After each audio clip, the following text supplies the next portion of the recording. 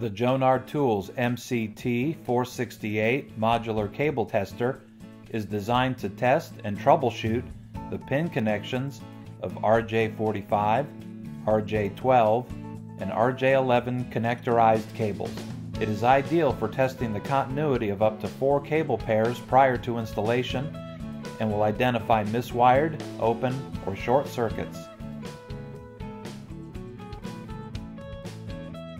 Connect one end of the cable to the appropriate port on the main unit and connect the other end to the appropriate port on the remote. Move the power switch to the on position. The unit automatically starts testing each connection. Each location tested will light up while being tested. Move the power switch to the S position to slow down the testing process to better see each test to ensure the proper connections have been made. A good cable will show the lights flashing in sequence on both the main unit and the remote.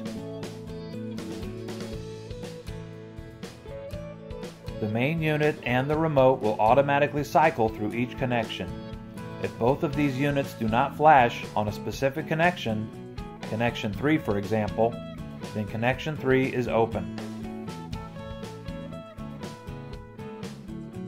As the main unit cycles through each connection, it will flash in sequence and not indicate a short.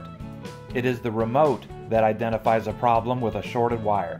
For example, a pair of LEDs will not flash on the remote unit, connection 3 and 4 for example, then connections 3 and 4 are shorted.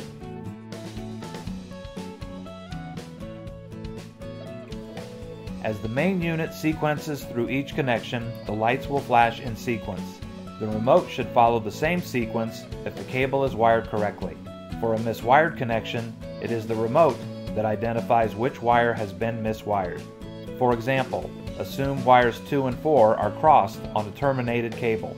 The light sequence on the main unit will be 1, 2, 3, 4, while the remote sequence will display 1, 4, 3, 2. This reading indicates that wires 2 and 4 are reversed. When testing, do not test any cable that is connected to a live circuit. Make sure the connectors on the cable are fully crimped, otherwise the tester can give a false reading. And finally, replace the 9-volt battery when the LEDs are no longer bright.